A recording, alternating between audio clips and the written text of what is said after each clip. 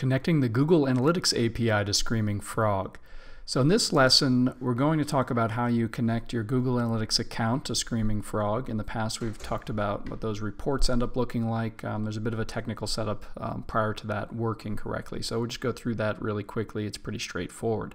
So we're going to go to Configuration in the top navigation, go to API Access, and then Google Analytics. And as you can see, we have no existing accounts linked yet. So we're going to click Connect to New Account. Now, if you're logged into your Google account already, this is really easy. It's just going to sort of pop up a window. So I'm going to hit Connect a New Account, and it brings up the verification screen, and I simply click Allow.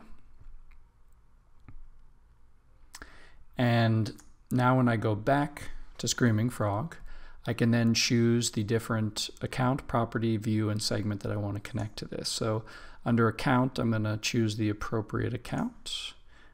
Property, and the view is set already.